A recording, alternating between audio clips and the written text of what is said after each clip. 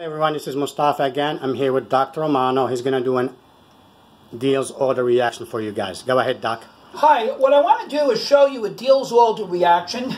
A DielsAlder reaction is a reaction that is very commonly seen in organic chemistry and certainly going to be on the DAT. It's a way we use to build six-membered rings.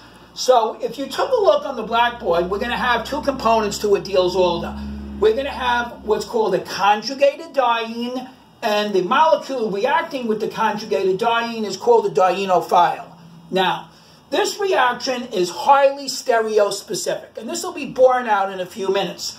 Notice that the dienophile prefers to have electron withdrawing groups to accelerate the reaction, and therefore we got two good electron withdrawing groups. Now, what we do in a DielsAlder reaction is we're going to need to draw three arrows. So I want you to look at the arrows. This is called a concerted mechanism. It means it occurs in one single step.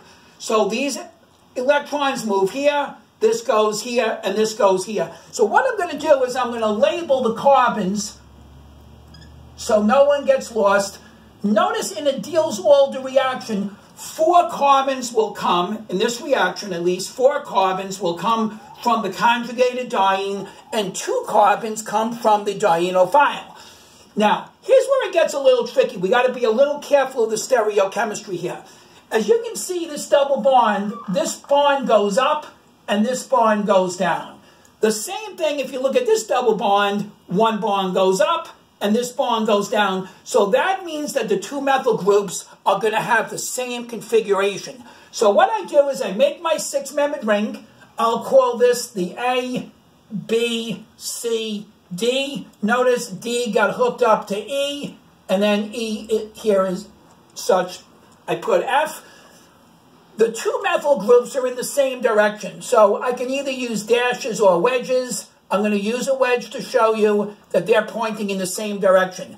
And likewise, these two groups are pointing in the same direction, so I got to show this proper stereochemistry here. So if these are wedges, I'm going to make these dashes in the same direction just so they're not going to be sterically hindered each other.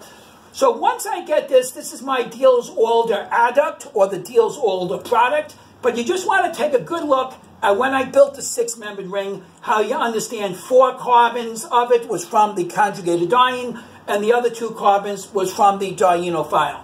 Once I do that, I'm going to do a simple reduction. And what I do in the reduction, lithium aluminum hydride doesn't touch carbon-to-carbon bonds, but it's certainly going to reduce the nitrile down, keeping the stereochemistry. Since I'm not breaking any bonds on the carbon, I'm going to reduce the nitrile into the CH2, NH2 group, and that would be the final product.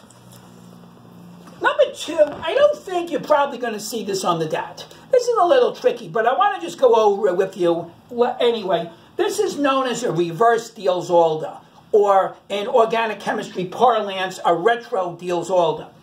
Now, what we want to do when we looked at this molecule, I drew the arrows for you.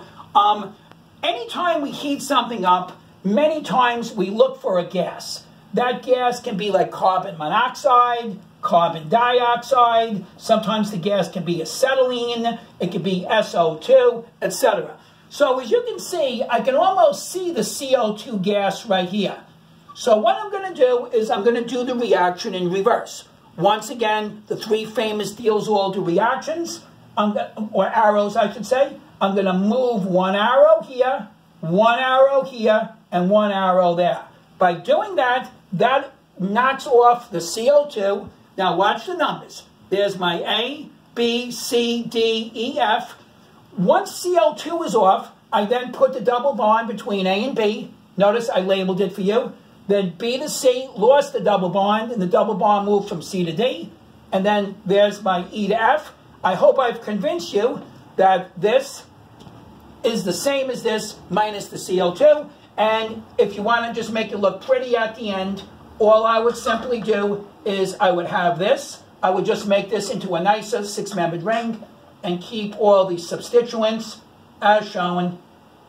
And that would be the final product. So we did 1 DielsAlder, which I would anticipate on the DAT. But for the guys that are going for the 30, As unlikely as it is, and maybe I'm just being silly, I would make sure that you're covered on a retro DielsAlder. All right, I hope that gives you a good idea. I have a few more questions in the DAT Destroyer on the DielsAlder that I think you'll enjoy. All right, that wraps this video up. Hope you enjoyed it. All right, bye-bye, guys.